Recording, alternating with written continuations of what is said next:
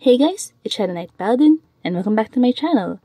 So today, we're doing another digital piece, and this might be familiar with you if you've been watching my videos. I posted a video with the line art face probably a couple of weeks back by now, and I mentioned there that I wanted to improve my digital works, and that involved actually improving a lot of my processes and my style. And even though my quote-unquote style hasn't changed that much, the way that I go about things need to be improved. So I wanted to start with my line art. Line art is one of my more favorite parts of a drawing. I really like seeing it come together, and I don't know, I just really enjoy lining things over coloring things. I guess because I don't have a lot of patience, or I'm patient generally as a person, but not with my art. I like seeing it done quickly, and it's a bad habit, but it's a habit I've been able to slowly curb, but it still pops up every now and then. So I wanted to improve my line art by using thinner lines, using varying line weights, mainly because I noticed in the past couple of months, or in the past couple of pieces that I've been doing digitally, I've been using very, very thick line art. And some people like that. I like seeing it in other people's style because they do it well, but it's not the style. It's not the feel that I'm going for. It tends to make my pieces look rather heavy, and it loses a bit of that fantasy, soft feel that I often like going for.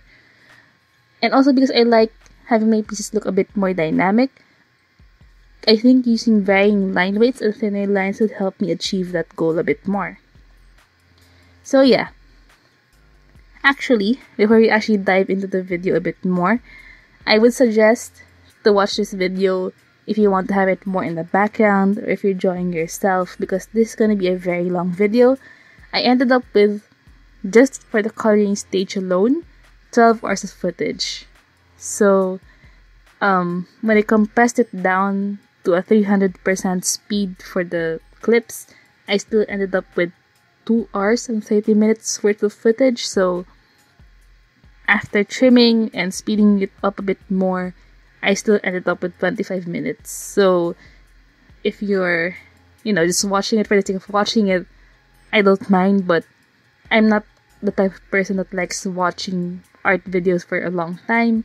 Or if I do, I tend to watch it when I'm doing something else. So I would suggest that, like, if you're drawing yourself, you just want to hear music or talking in the background, or if you're cleaning or maybe doing some kind of chore or something, that might be the best. That's what I would suggest, maybe. But if you want to watch it plain and simple, wow, that makes me feel kind of happy. Yeah. So yeah. Where was I? Yeah. So I did talk about the line art already. So another goal I wanted to achieve with this piece, as this is a piece that is very heavy and experimenting and trying to figure things out. I want my pieces to have a bit more freedom in determining what kind of shape or flow I want it to go. In the past, I would always use my line art to define everything. So every strand of hair, every fold of cloth, every detail, I did it with line art. And I found out eventually, I'm not really sure when, that it kind of limits the flexibility of the piece. So for example, with the folds in a cape or a cloak, if there's line art, I can't really shift or change it without changing the line art first. And it also makes my pieces look stiff. So what I'm doing now, except for the hair part, because I really like drawing out the hair, for the clothes, I let the shadows and the highlights determine how it would look like. And it would mean that I need to put in more effort in doing those things. Because before, I'm a bit lazy with those. I was never really particularly good with doing shadows and highlights. So, it's probably one of the things that I developed slower against everything else. But now I'm trying to improve it. So the technique that I'm trying to employ is how I do it with traditional pieces or with watercolor. I have that base color, and then I would sort of like roughly block out the shadows, and then I would blend it out a bit, and then I would start adding layers and layers of different darker or different toned color to give it more depth. It makes it look a bit more visually interesting because not everything is like the same shading, or not everything is the same tone. So it makes it look more 3D and less flat. Another thing I'm also trying to improve is using highlights. So as you can see, I'm adding some white in the more grayish hair, and that's to give it more pop, to make it not look dull, and to give the individual strands more, as I mentioned earlier, depth. I mentioned many videos back, I also want to learn how to do like maybe ambient lighting, which I'm not sure if I'm using the term correctly, but it's when your surroundings influence the color of what's on the piece. So I can sort of do it with watercolor because it just meant I would use washes and a limited color palette, but with digital, I had the problem of making it look murky. And I did practice this a bit with that video that had a lot of hydrangeas, and I sort of got the technique a little bit more. I won't say I have it down, but I'm starting to understand it more, and it involves using layers, which I did use a lot, and I do use a lot, but I still stubbornly want to do everything like how I would do traditionally, which isn't a good mindset. Like, you can carry over techniques from traditional art, but it won't always work the same way. So yeah. So I did mention earlier, this piece is a bit funny because I ended up with the part of footage for coloring it alone. So I maybe have another 3 to 5 hours of footage on doing the line art and the sketching phase.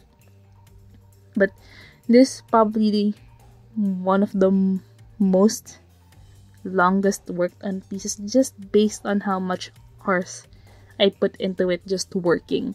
My voice is failing because this is the second time I'm recording the voiceover, because apparently I covered the mic with my thumb earlier, so it ruined the audio. So my voice is a bit hoarse by now. But yeah, what's I saying? Yeah, the length. And also, when I say that this piece took a long time, I also talk about it in the sense of how many months it took me to finish it. I started this in September, and I live streamed everything as I usually do. I started it in September, and back then the monitor for my computer was this old flat screen TV. I'm not even sure if it's probably LED, it's flat screen, but it's one of those like older generation LED TVs. And since it's pretty old, it already had like lines and streaks on the monitor itself. So it would alter the color when it hit those, I guess, dead streaks. And also, the color on that monitor is no longer accurate. It makes the color look a lot less saturated and a lot duller and darker as it actually is. So when I check, for example, on my work laptop or my phone, suddenly the colors are like too bright, or like it doesn't really match because the colors aren't reflecting properly on the screen.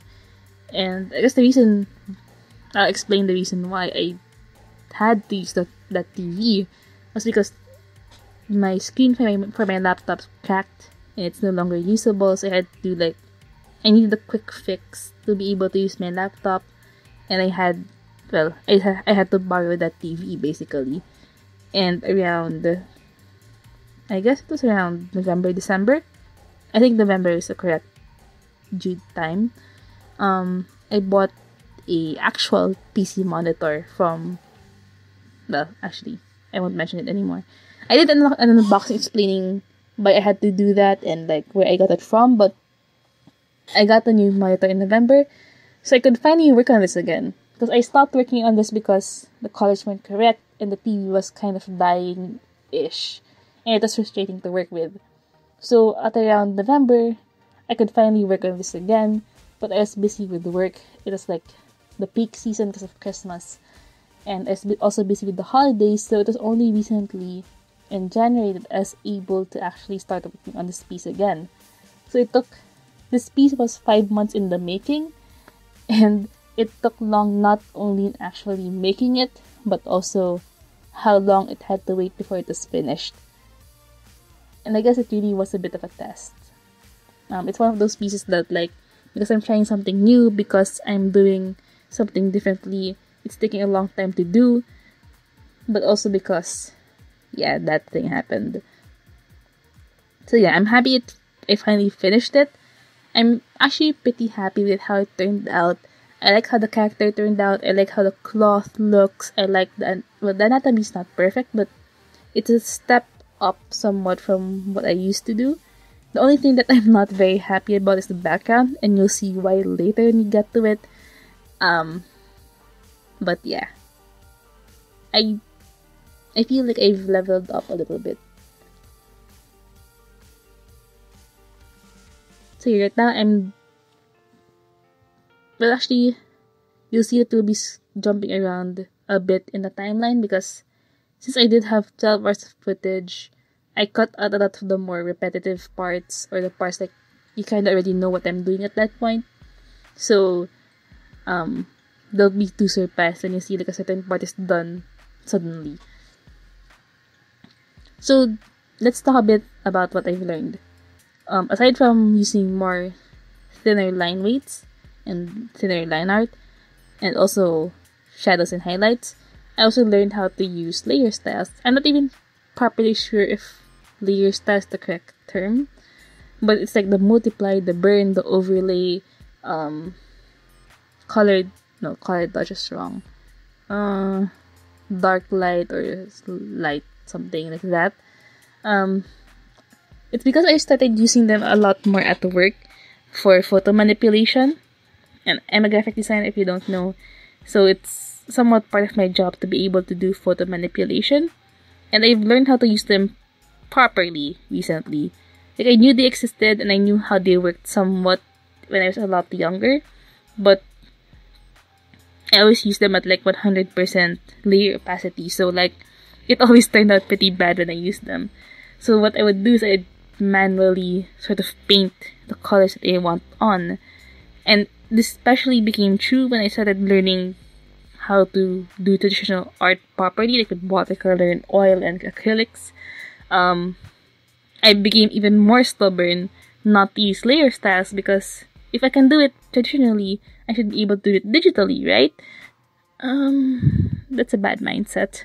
They're completely different they're different mediums, and you can transfer over your techniques from one to the other, but don't be stubborn. Like, yeah, don't be me. Don't do what I did and try to do everything myself when layer styles exist and I just needed to learn how to do them properly. But yeah, there's something I've learned how to use very recently, and they're actually really helpful, and I really like the extra oomph they give to a piece, and I would suggest learning how to use them. It's not a cheat, they're there for a reason, and even if you have layer styles, if you're drawing underneath it that it's trying to modify shit, then it won't really help much. So you still need to know your fundamentals. You still need to know what you're trying to do or what you're trying to accomplish. And the layer styles and the digital enhancements or the digital shortcuts are just there to make your process faster, but it won't really make your art transform phenomenally. It just does a lot to help. And my voice is starting to fail. I think I need a break from talking. I'll leave you with a little bit of music for now.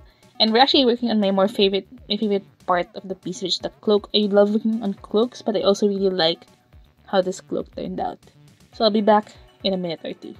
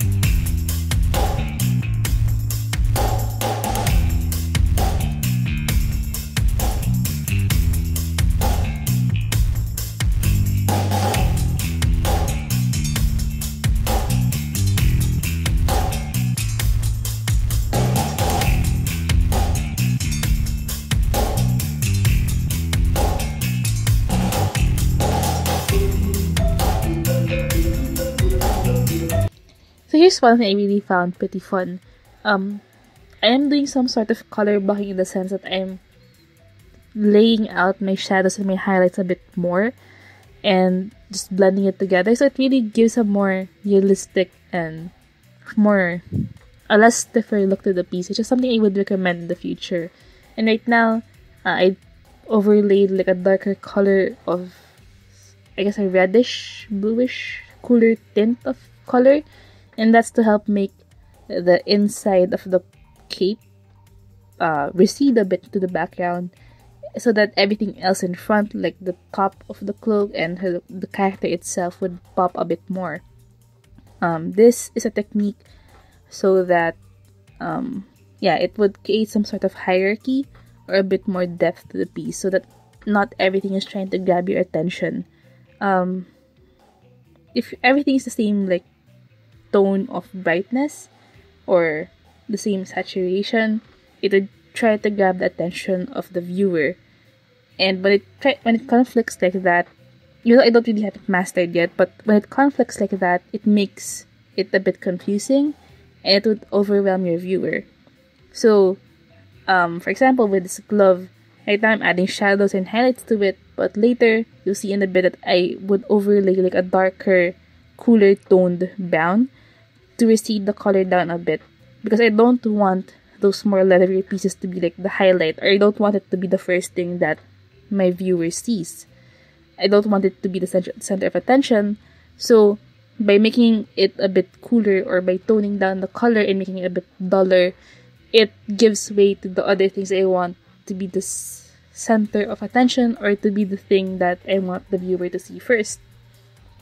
And that's a thing you sort of learn as you draw and as you observe things more and stuff like that. I learned this particularly when I was taking up like drawing classes as part of my course in college, and I did it sort of naturally because we had a lot of draw from life stuff. So draw backgrounds, draw the school, draw buildings, draw what you see outside, draw your house, draw your street, draw this person that's naked and stuff like that, draw this glass. And you sort of develop the skill and you sort of learn it intuitively if you just properly look at things. So, and it sort of just ingrains in without you even noticing. So that technique which I've been doing in my traditional works, I've only managed to import it recently to my digital stuff. And that's because I am no longer stubborn in refusing to use layer styles. I will use them now because they really do help achieve that thing. Right. Yeah. So, yeah. I actually do think I've improved a lot.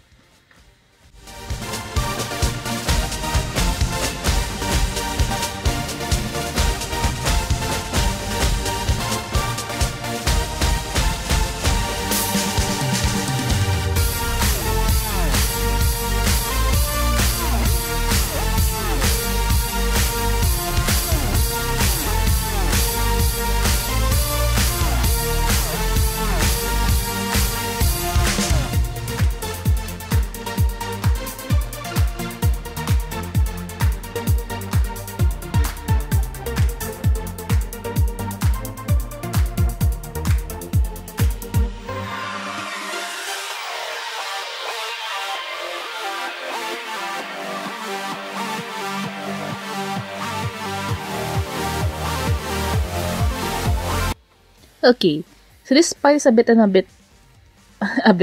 haha. So this part is gonna be on a bit of a hyper speed. It's a bit more sped up than the rest of the piece, but that's because this is the background, my mortal enemy. Because 1, I apparently lack the patience for it, and 2, I'm not very good at it. I've learned how to do it so many times in art classes and I still can't get it down properly. And I had, doing backgrounds was a bit of a shoot-in goal for this particular piece. Originally, I just wanted to draw the girl and her running and maybe in a grassy field. But I thought, hey, I'm pushing myself already and I'm already trying things out and trying to improve myself with this piece. Let's push it a bit more. Let's do a background. So I sketched out maybe what kind of background I wanted first, and I sort of realized that the perspective looks a bit off. So I brought up like the perspective grid in Clip Studio Paint. I believe Photoshop also has this. Yeah, basically it just gives you like grid lines to sort of like base off your perspective. And I started drawing like columns, and at this point I was starting to run out a bit of patience to work on this piece. I just wanted it done.